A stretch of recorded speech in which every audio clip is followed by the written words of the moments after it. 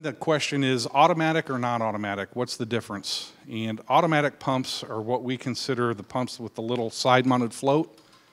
And non-automatic, same pump, no float. So when do you use one and when do you use the other? Automatic pumps are good for your typical sump pump application or single simplex sewage residential application. Plumbers like to install these because they're very, very simple. The on and off is preset. Basically, you set the pump in, the pit, you set it up, you pipe it up, you plug it into the wall, it's ready to go. There's really no having to, set float heights and that kind of thing. Very, very simple, very, very effective.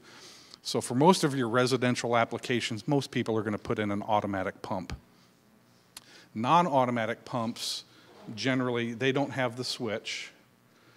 And the advantage of a non-automatic, especially if you're in a big pit, is you can put a tethered float in there, either a piggyback or something like that, and you can set that to pump at a much wider range. Again, we talked about pumps being happier when they're running rather than starting and stopping. Well, maybe the drawback to an automatic design is that this is your pumping range. This is what you're going to get.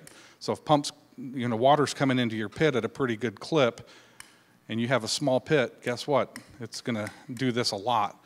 If you've got a larger pit, same pump, larger pit, and you go to a non-automatic design, and you can tether that so that the way the float works is when it's the tethered float's in the down position, it's off. When it comes up, there's a ball in there that slides down, and that closes the contacts and turns the pump on. Well, if you tether it long enough, you can get a long tether on that or a long pumping range so that your pump is running less frequently, and when it does turn on, it's running longer. So you don't see a lot of tethered pumps in new construction because the pits that they put in these houses these days are glorified 5-gallon buckets. And you don't have room to tether a switch. That's why the automatic pump is so advantageous.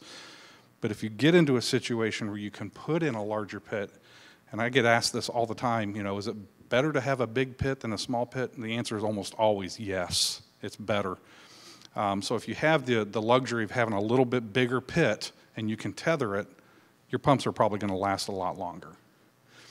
Also, your non-automatic pumps are generally going to be used in commercial applications where you have like a duplex pump system, 2 pumps instead of 1.